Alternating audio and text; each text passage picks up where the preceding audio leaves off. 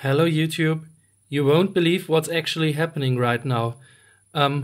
This is the soldering solder roll that rotated in my last video without any reason. And now if I bring a magnet closer to the roll, it starts oscillating. Have a look at this. I'm absolutely scared. And if I touch it, then it does this.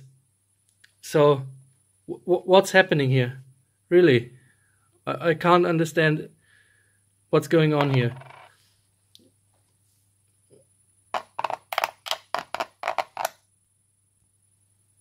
Absolutely scary.